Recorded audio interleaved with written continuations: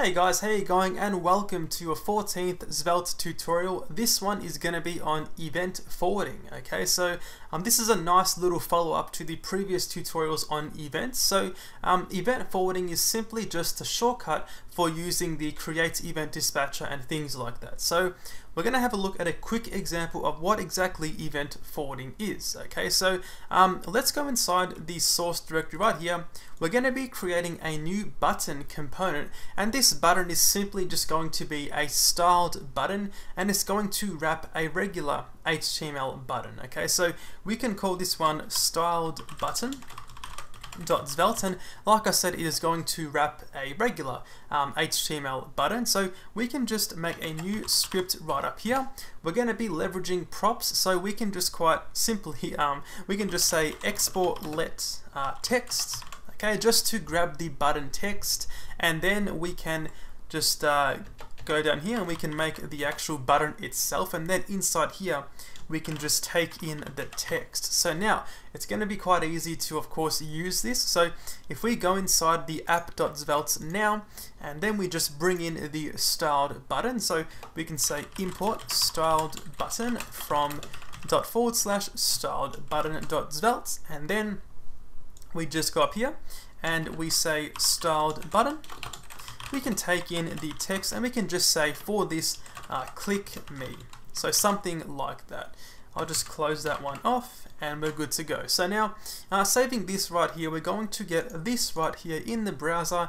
Obviously, as we just saw, it simply took in the prop for text, and it is simply then just injecting it into the button right there. So I want to essentially do something like this, where I say, okay, when my styled button gets clicked on, I want to react to it. So I can say something like this, where I first just create a new function called handleclick. Okay, then I can just say alert, you clicked the button. So something like that. Now, like I said, I want to say basically down here, I want to do on click.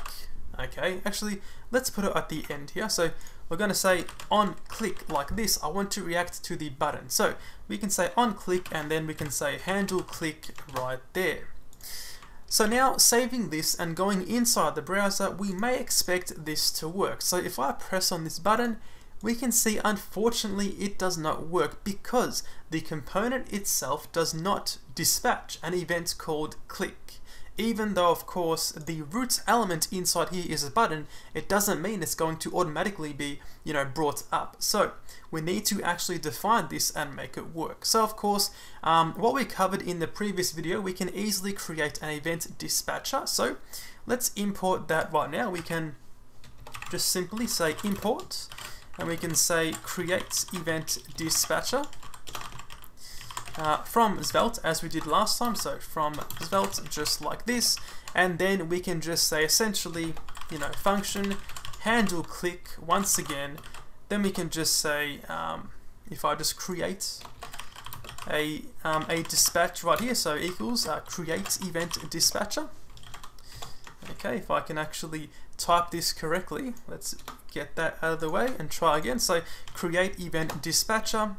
Then we can simply just say dispatch right here, and we can quite simply dispatch the click event like that, and then we can just say on click, we're going to handle click. So now when you click on the button, it is going to dispatch the event of click to the parent app right there. So now this right here is going to work. It is going to receive that event. So saving this and going back inside the browser, we can see we now get this click event working perfectly fine. But as we just saw, there was quite a bit of code required here to actually get the button to be clickable. Okay, so we can actually simplify this really nicely using Svelte. So it's easily done. We can remove all of this event dispatcher stuff right here, and we can simply specify on click just like this. Okay, so now it is going to simply listen for the on click.